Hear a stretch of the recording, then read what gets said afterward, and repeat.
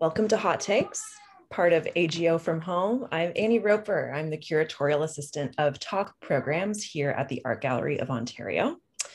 Today, we are so thrilled to welcome Cameron Lee and Justin Gray.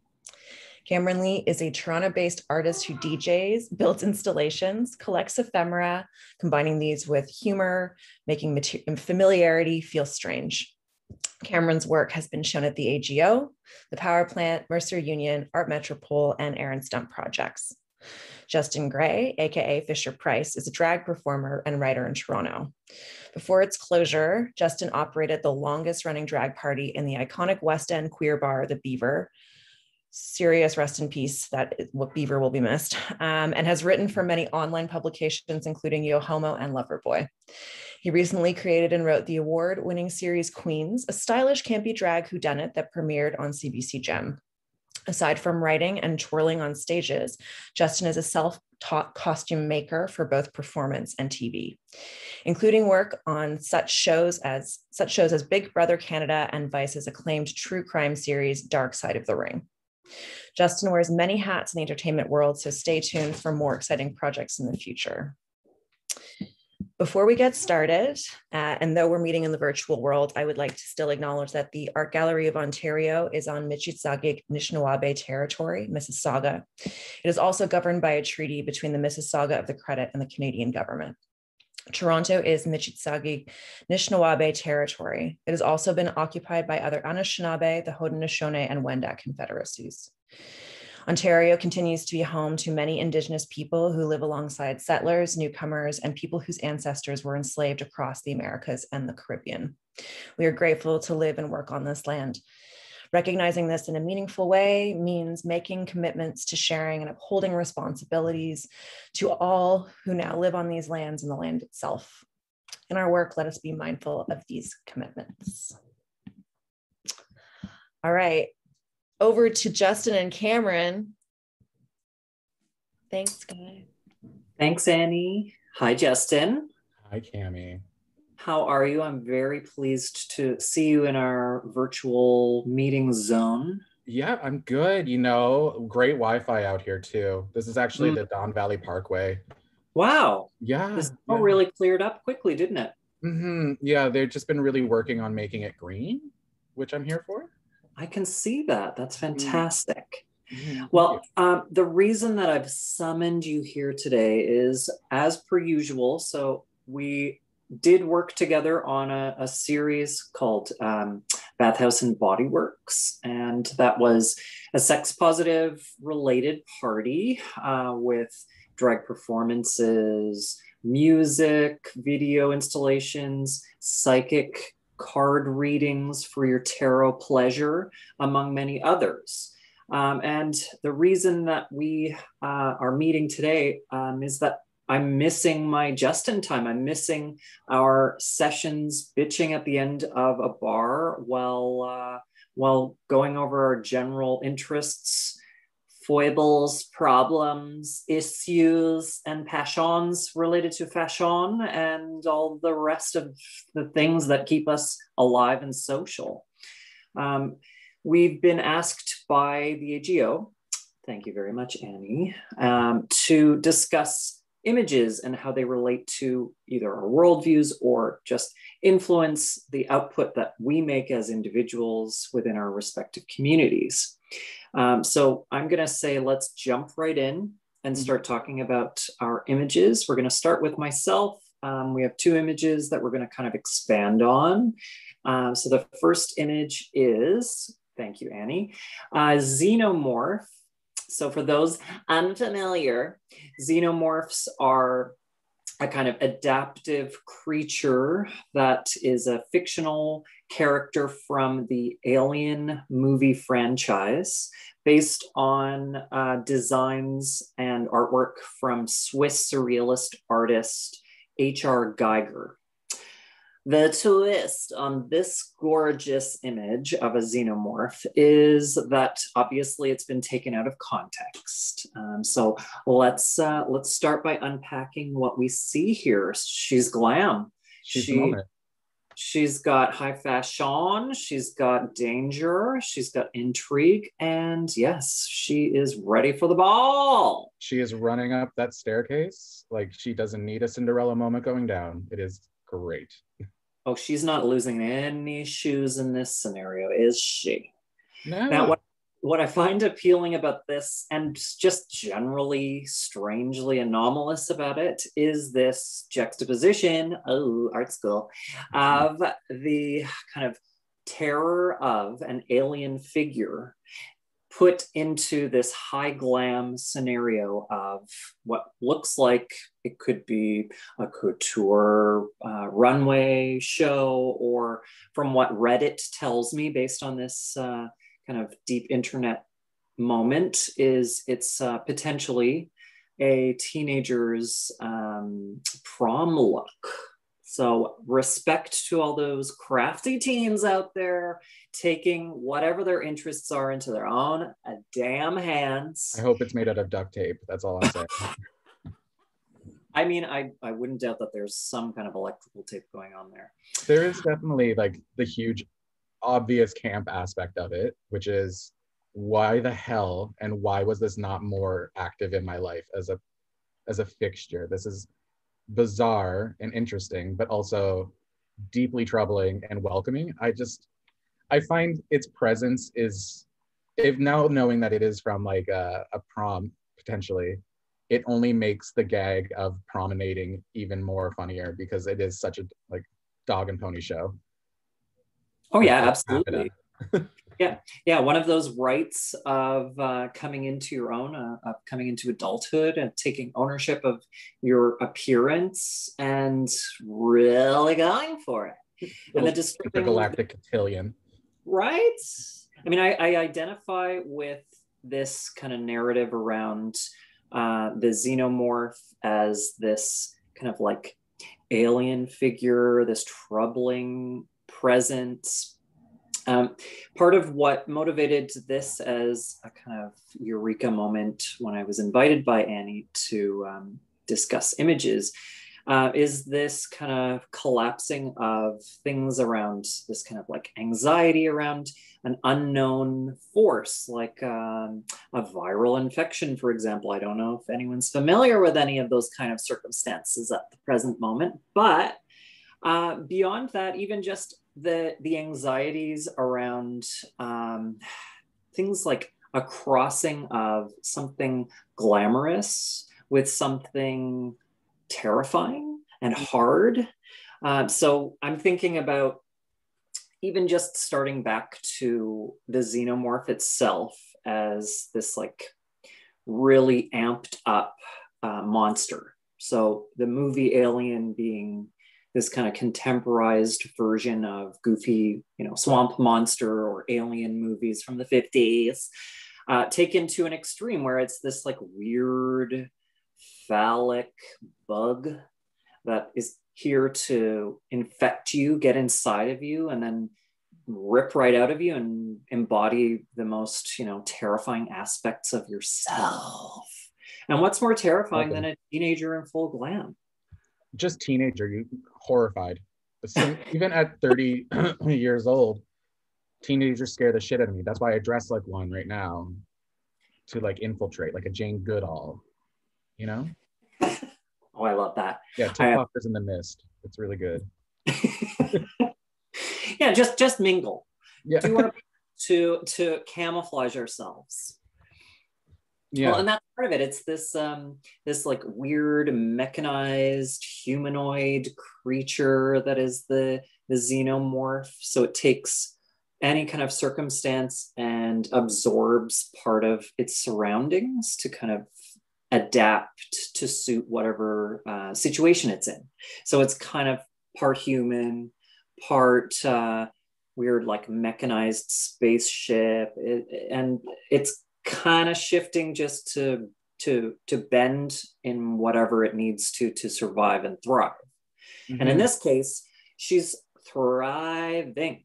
This full kind of metallic skirt mixed with the exposed exoskeleton body. She's even got the long fingered gloves going on. It a little brings in the bigger question of, obviously, is it fashion? Is it fashion? Like those moments, the Andre Leon tally at the end of the runway, grunge kind of thing. But like, you kind of have to, I almost find this as, I think we discussed this a while ago, but as a representation of queerness, in the sense of how far you have to push visible camp in order for it to be then like boiled down to its element of marketable fashion. So this is like a huge representation of, and a funny representation when you often think of like these things more critically, of the extremes of camp into the nuance of wearable fashion. Right. Yeah. And the slip between something being costume, something being representative, or something being about capturing an aspect via fashion, which is supposed to be something that has context, that is everyday. And in this case, it's the context when being over the top and outrageous, a prom, is expected. So it has those kinds of rights that, let's say, you know, a wedding dress would, a dream moment. And I mean, frankly, and this is an aside from my end, I wouldn't turn this down as a wedding look. No, absolutely not. If I attended a wedding, now knowing this exists as like a visual cue, and no one was wearing this, was there even a wedding? This is a tree falling in the woods. This is a rhetorical gown. Getting into those deeper philosophical moments, fashion-wise. Just a note to any viewer, please have this as your wedding dress and please invite me to the wedding. Oh, yes. Jumpsuits for the bridegrooms, jumpsuits for the bridesmaids. Yeah, the Brittany and Kevin Federline, you know, just tracksuits, everyone in tracksuits. Love it. And harkening back to the reference to Andre Leon Talley, who's always making, I mean, he's notable and quotable in the September issue for, you know, feeling starved for glamour. And I feel like that as a quotable feels so disturbingly apt for something like this xenomorph in a full gown situation. Always hungry. She's hungry and she is glamorous. Mm-hmm. And even back to conversations around fashion in relation to camp. So before our lockdown situation prohibited the more recent Met Ball, the theme for the last was camp itself. And I remember having these moments of thinking, you know, what would the queens that I know and love wear to this? And what would I want to wear to the Met Ball if I, you know, were ever, no, I would never be invited. But if I were to be, it would probably be something akin to this, where it's, you know, taking aspects of not fitting in, or of feeling like an outsider, or feeling like there are aspects that are troubled about, you know, my own personal feeling and psychology, and then, you know, glamming it up, doing what the club kids did, just put some glitter on that, honey. I often wonder though, would you deem this as camp, since a big note of camp is failed sincerity, much like the Carol Burnett Gone with the Wind curtain rod moment? Because this seems like a success in its sincerity of being what it wants to be. So I'm almost wondering if the camp element of it exists is merely the viewer just assuming it's camp because it is so costumey. Right. So I had coffee today. Oh yes, she's It's just so fresh air out here. My mind is clear. Well, I'm just trapped in this guest room, so be my guest. Go on.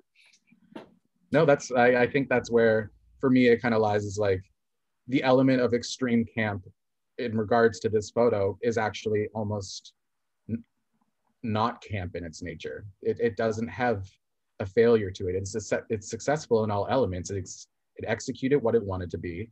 It presented it in a way that is tailored to make it exceptional. And it's been showcased in an environment which not necessarily would perceive it as something they'd want to see, but would be a place that people would probably be excited about it.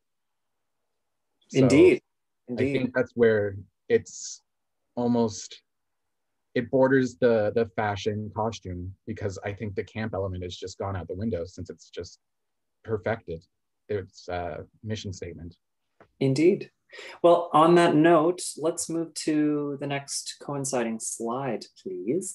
So the conversation that Justin and I have been having in anticipation of this talk is in relation to fashion and where the borders of what is considered socially acceptable as an endeavor for beauty, glamour, and displays of skill. So as Justin just mentioned, I mean, we might argue that that xenomorph in a beautifully integrated gown is just fashion with pop cultural riff, and also and crucially, this image, which is from 1938, it's an Elsa Schiaparelli skeleton dress, which was a collaboration with surrealist artist Salvador Dali. So it's silk crepe, very thin, that's been applied with this kind of couched or tufted stitching that emulates the skeleton of the wearer underneath, that's then been stuffed to protrude.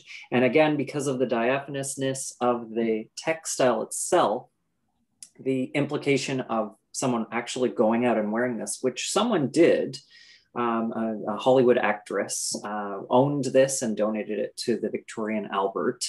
The idea, and at the time, was to shock people. So surrealism was all about this shock of people waking up to their surroundings and own psychology. And then of Elsa's work was to shock the tastes of what was considered elegant and acceptable in terms of fashion at the time. And I can't help but, and Justin, you brought this up when we were looking at the initial image, can't help but see the echoes of not only the gown itself as being a kind of reiteration of this Schiaparelli moment, like archetypal, crucial moment in fashion, but that even Geiger's reference to the inside brought outside, and of the kind of vulgarity of making explicit reference to death and to our bodies is still shocking. I mean, this is just a couture dress, but it is kind of, I don't know, it's perennially kind of gross. It definitely doesn't lose its impact over the years. I mean, she did quite a few collabs with Salvador Dali, including that dress that had the teared flesh look to it. I love that one. It's beautiful. And I think in regards to how this kind of led the push or the ability for something like our xenomorph prom gown to exist, it merely states the fact that once you have the ability to make something in this regard as already walking the fine line between high fashion and costume, then you can actually take that as an exercise to push it further. And by pushing it further, you increase the volume of idea that can be pulled from it. So I think in regards to this dress, which I wasn't actually, I wasn't aware of its opacity, so I'm glad to know that it's almost practically see-through. It does provide with that initial grotesque moment of not revolt, but like intrigue. And yeah, exactly. Like you wouldn't look at this and think this is disgusting. You would look at this and be like, oh, I've never seen this. And then you can kind of start processing your feelings of it, which I would say undoubtedly back in the 1930s was not well received. Yeah, pretty distasteful and challenging, given the circumstances and times of, impending world war, of financial disparities. I mean, not unlike the situation that we have been living through. Mm. And even I liked and I felt a lot of resonance to your comments, Justin, about this idea of making visible queerness in a way that isn't just explicitly about being queer or representing what an identity is, but more of a feeling of something being kind of on the margins of acceptable, on the margins of being understood or misrepresented. So yeah, this is kind of a representation or an image of what it would be to wear and live in that kind of liminal or peripheral of like making people uncomfortable in everyday life. So picturing, you know, a well-to-do woman who can afford French-made couture, wearing this grotesque but kind of beautiful dress to a function. I mean, you can hear the gasps and you can hear the whispers, and it's challenging and provocative. And I still feel that is what gives it its potency. Like when you and I would dress up in a theme or whatever to go to an event in public, often the Beaver.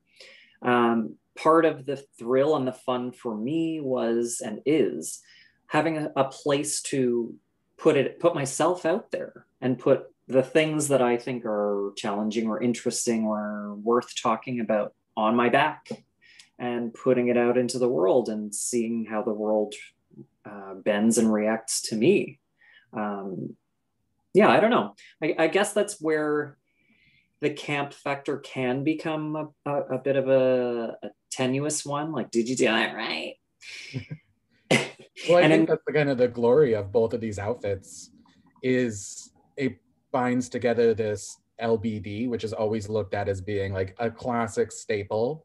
You know, a little black dress, a little black prom dress, a little black cocktail dress. You know, no one's going to be miffed or bothered by its presence. It lives in a world of being a beige wall at a prefab house.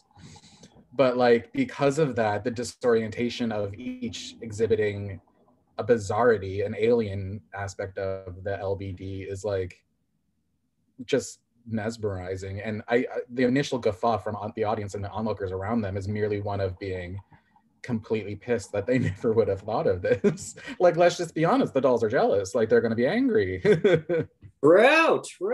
And riffing on that, I hadn't even thought of it in those terms, but yeah, Schiaparelli was Coco Chanel's big arch rival. So making this the gag. Yeah, this little black dress that's skeletal is also you know, a dig at that rail of French, you know, good taste and practicality.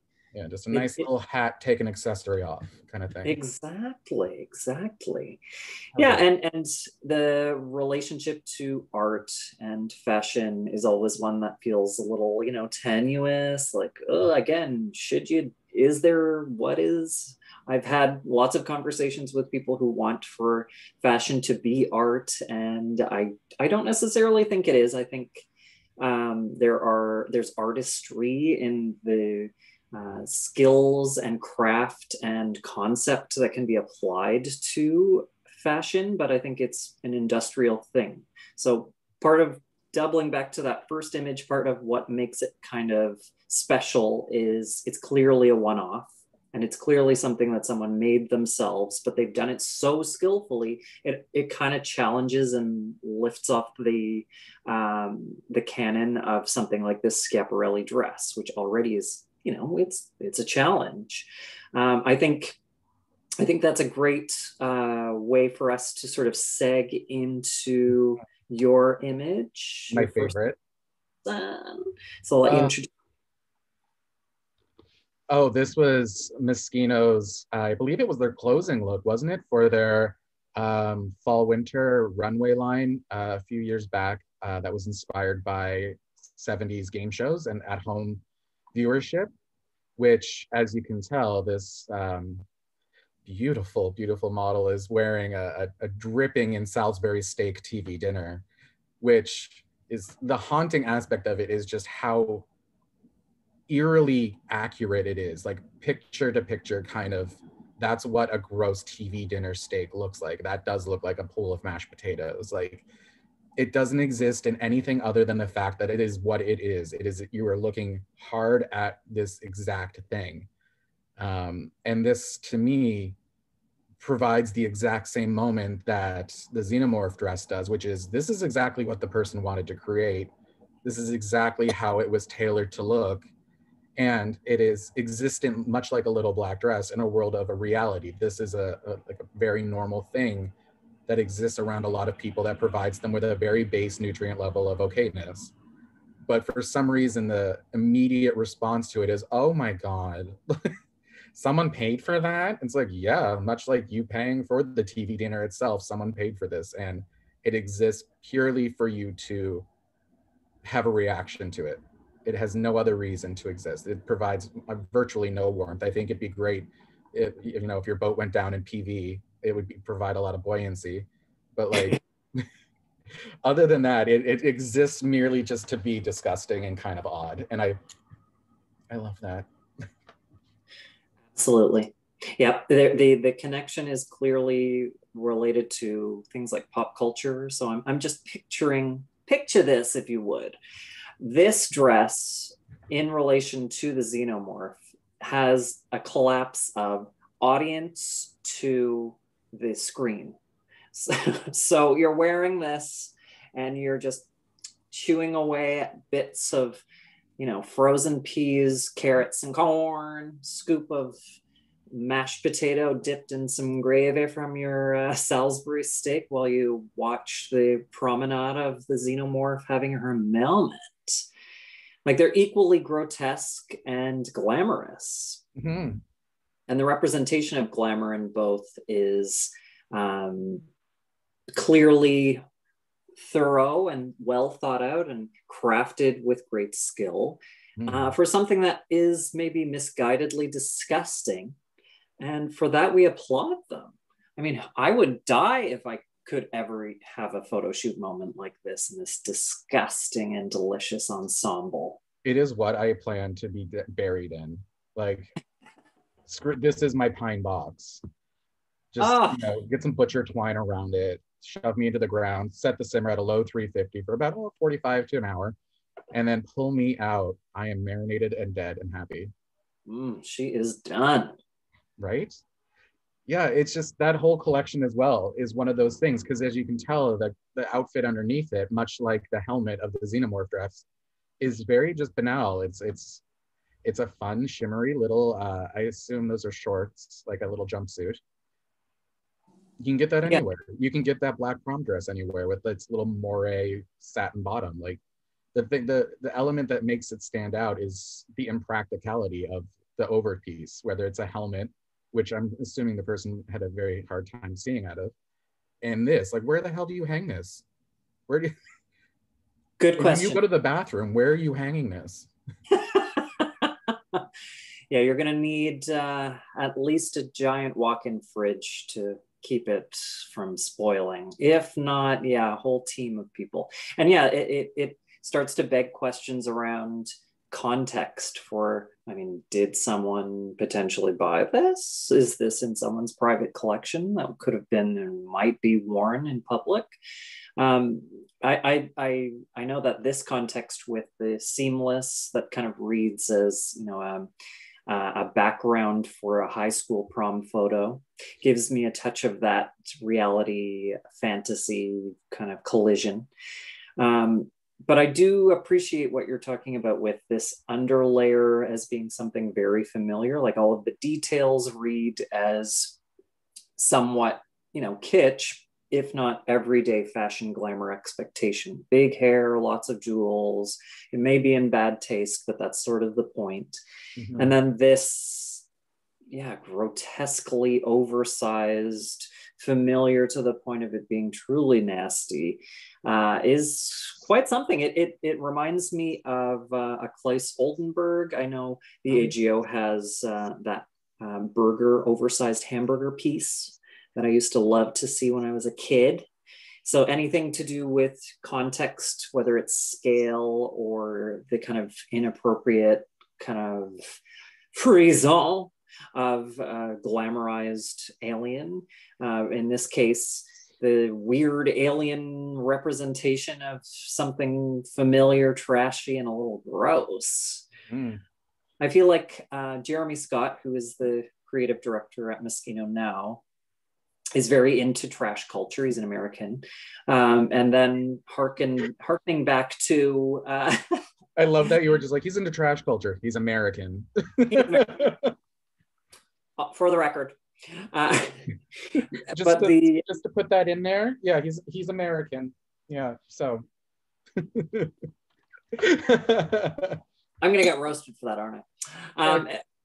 But harkening back to the designer's namesake, Moschino himself,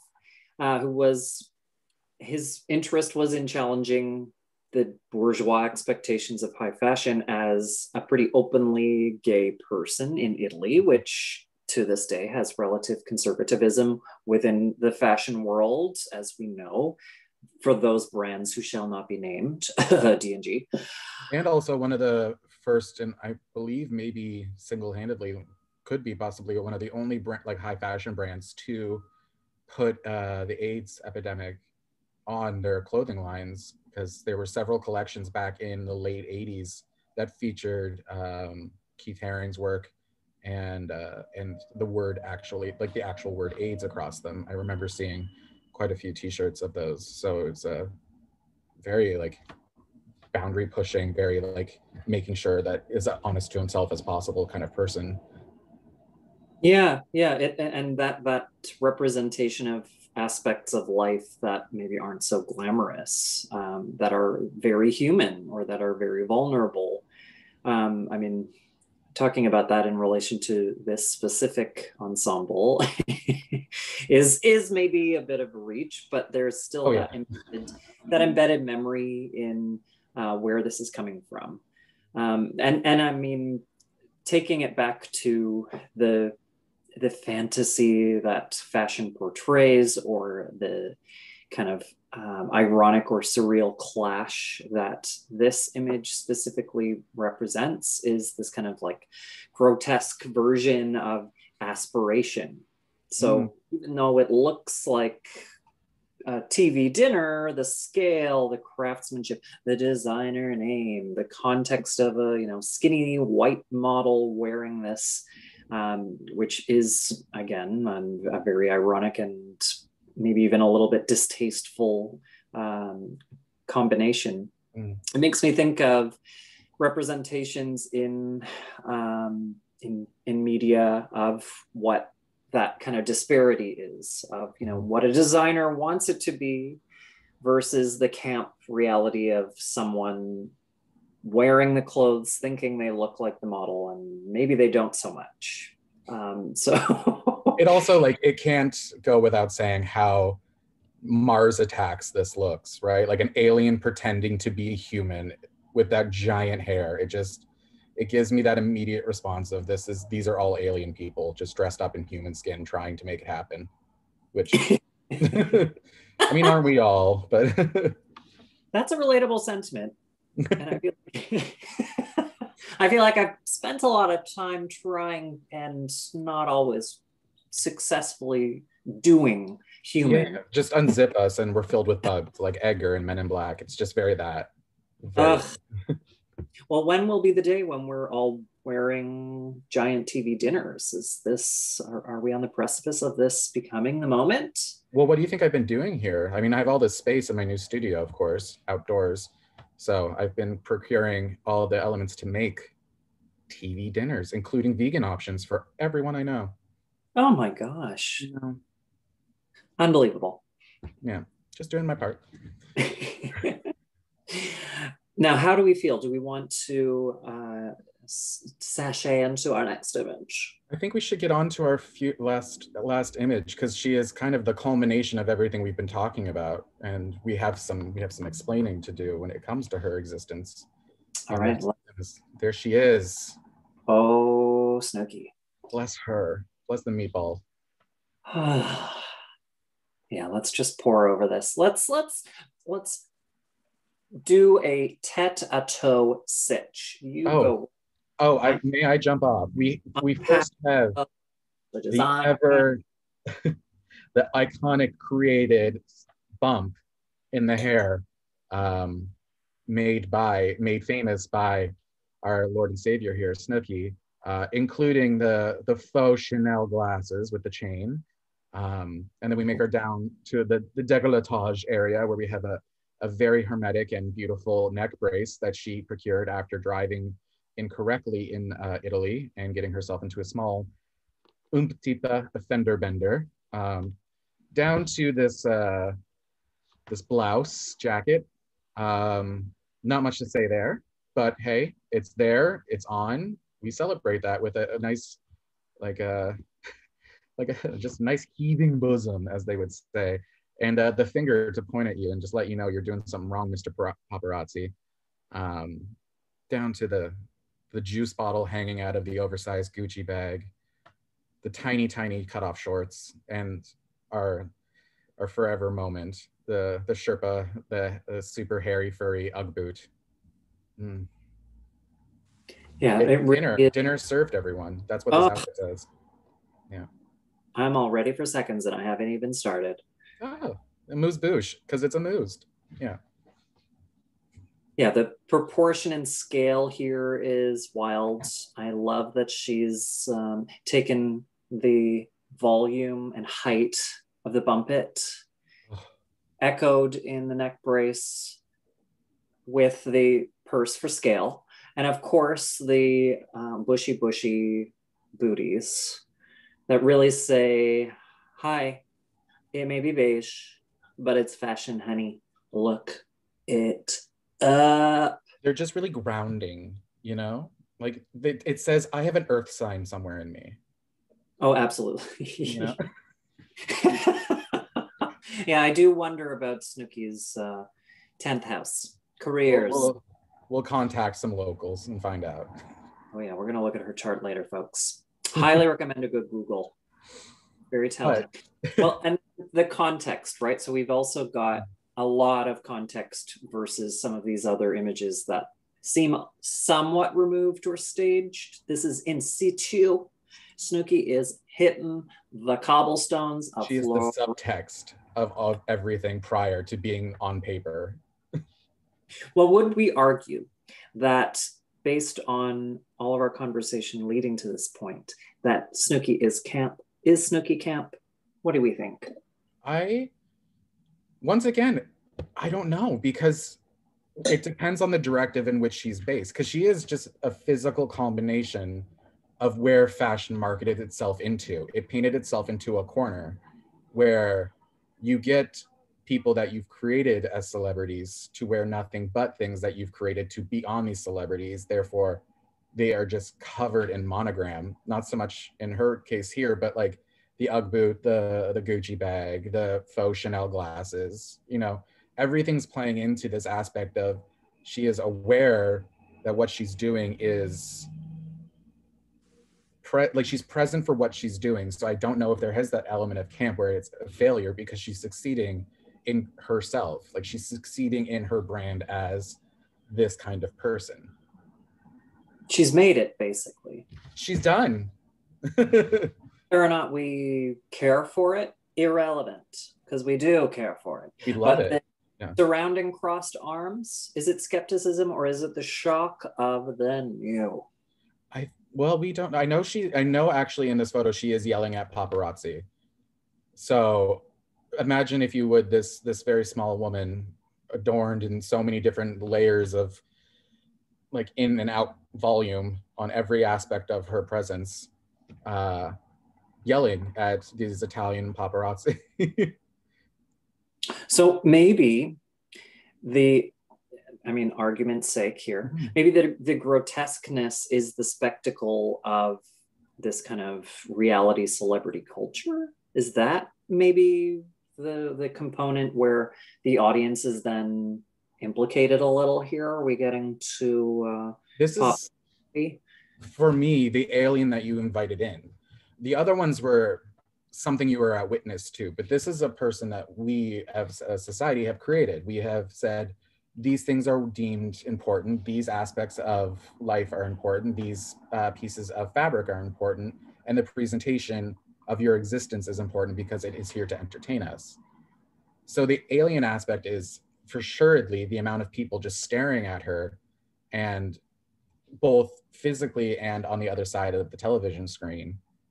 and just being baffled by this person's existence, when in fact they are the people that existed or created this person's existence by just creating, like boiling down all of the elements that they put into the pot to make her happen. Not that her herself as a human is impractical or useless, but the way that the presentation of her existence was given and manicured to the audience to create a moment like this, where it has every moving part of it is camp. It is absolute. There is no reason she has a neck brace that big when in like 5 minutes after this episode she takes it off.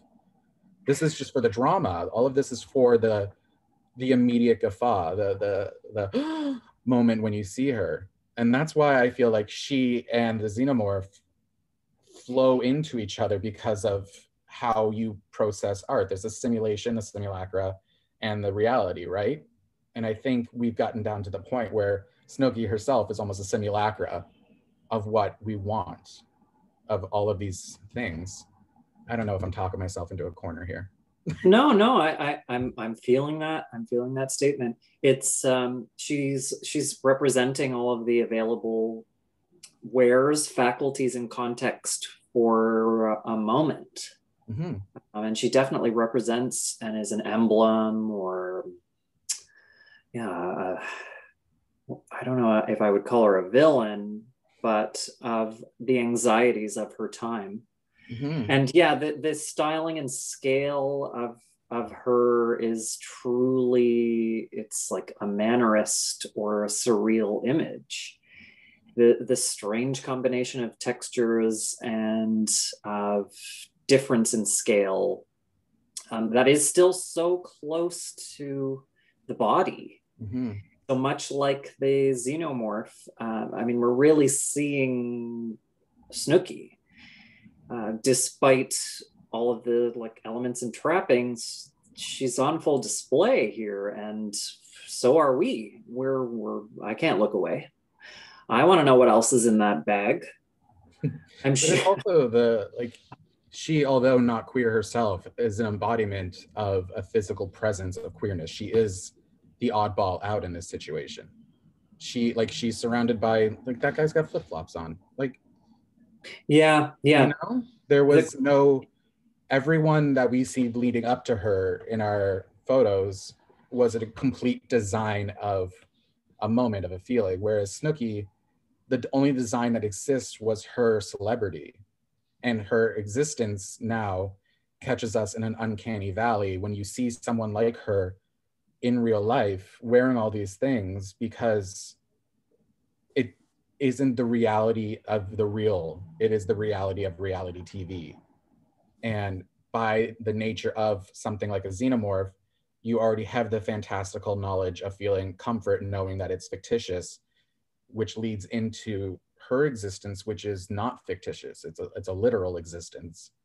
And it encompasses this alien queerness of presence and accountability, and like the way that these people look in this environment. It's a very abstract way of giving her a compliment on thank you for being so bizarre and just owning it, kind of thing. Absolutely. Yeah. All of it is out there for you. And unlike you, just as you've said, to echo your statement, unlike the xenomorph, she exists. She exists. She's Wouldn't it be out. great if she like found this and was like, wow, I'm really cool. And you're like, I don't know if we even said that. I believe it internally, but like, did I say that? You just did. Oh shit. Quoted. And the liberating, terrifying aspect of someone really going for it, putting themselves out there and doing it as unapologetically as I could imagine. Mm-hmm. Is in that queer sense, in the queer strange, the queer of challenging expectation. I would say what's camp is, well,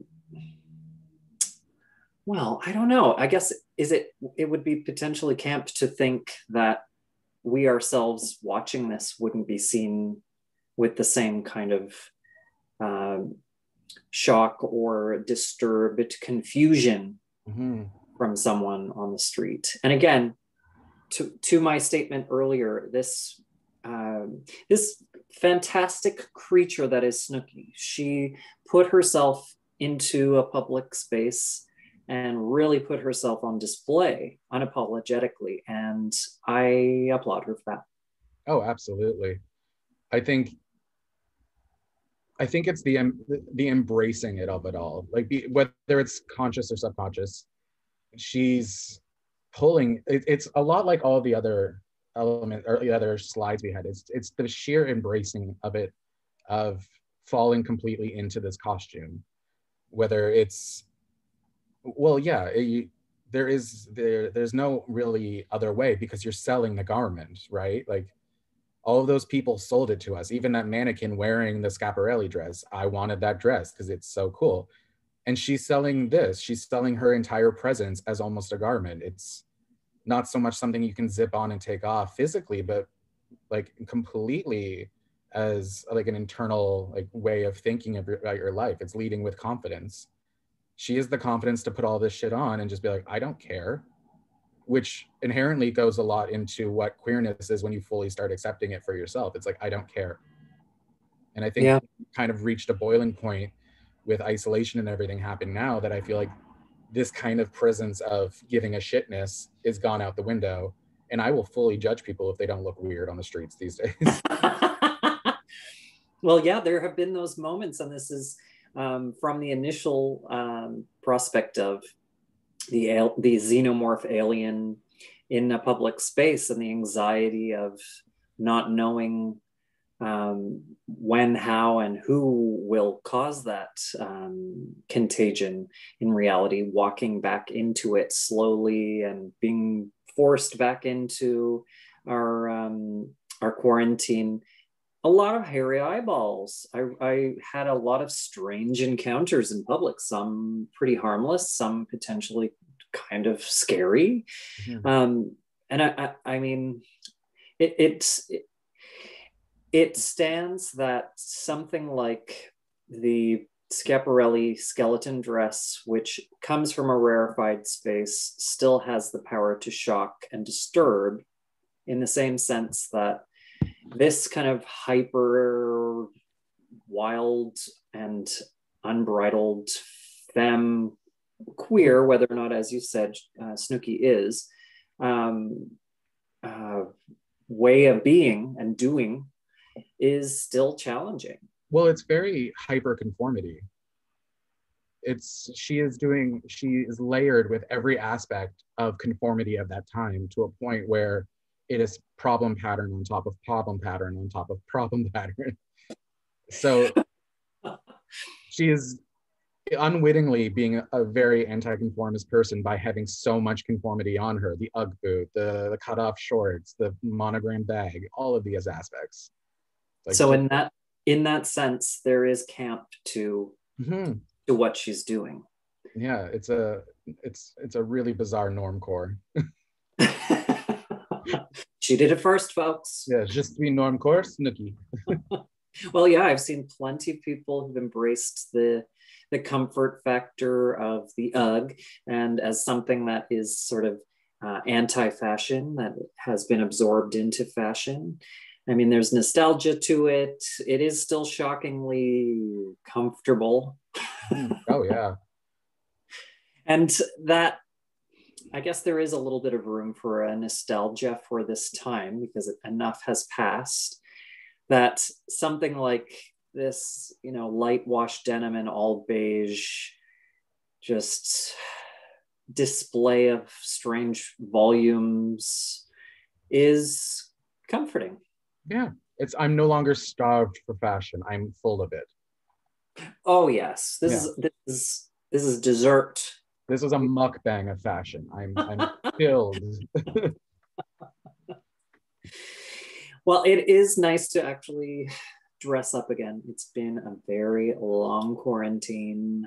No, I know. I was really excited to like fluff around with makeup and like look like an 18-year-old.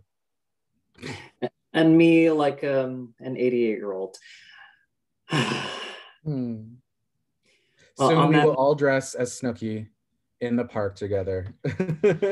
I'm feeling inspired. Maybe I'm gonna just, stick some food on me and get a couple of skeletons and some Uggs. Yeah. What have you had to eat today? Oh, everywhere. It's like, you want guava? Here, throw it. I mean, yeah, I don't know if I want to eat a cake or nothing. It's just an enjoyable experience chatting with y'all. Yes, over your nice, Canada Dry. Yeah, pretty much. Pretty much. Keeping it sober. I'll get those tasting notes later from you. Sugar. Refined cornstarch. It thickens me. Well, on that note, I think we are, unless you have any other thoughts that you'd like to share. No, I mean, to quote Snooki, Cap's here, Is the bus still running? Yes. Is it? My duck phone is ringing. I have to, Oh my God, my TV dinner dress has arrived. The alien. Oh. Is it still warm? Tepid. It always is. The gravy always coagulates by the time it gets here. Thank you so much to Annie Roper and to the team at the AGO for inviting us and for making space. And thank you to anyone who tuned in. Anyone? Anybody? Bueller. Polly D. Polly D. Sugar Bear Hair. Anyone? Anyway, I have to not hit the gym. I would never. Oh. I do have laundry, and I'm sure I'm going to be enjoying something tan to eat for dinner. A nice beige dinner, grayish. Yeah, maybe some, I don't know, fried chicken to go with this beige drink. Oh, why even bother? Just get some butcher's paper. Just eat that. I'm strangely addicted to that stuff.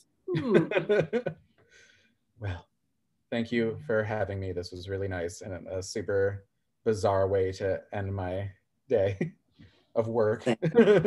Yeah, I'm looking forward to whatever is next and to whatever you have next. Go watch Queens if you haven't watched it a million times like I have. Thank you. Okay. I don't know how we close these things out. Do we just exit the chat? I don't know. I don't know. This is such a mystery. And this is all recorded too. Oh my God, they're going to see us fail. Oh my God. For the ages. Oh, oh yeah. All right. Okay. Goodbye, everyone. Bye.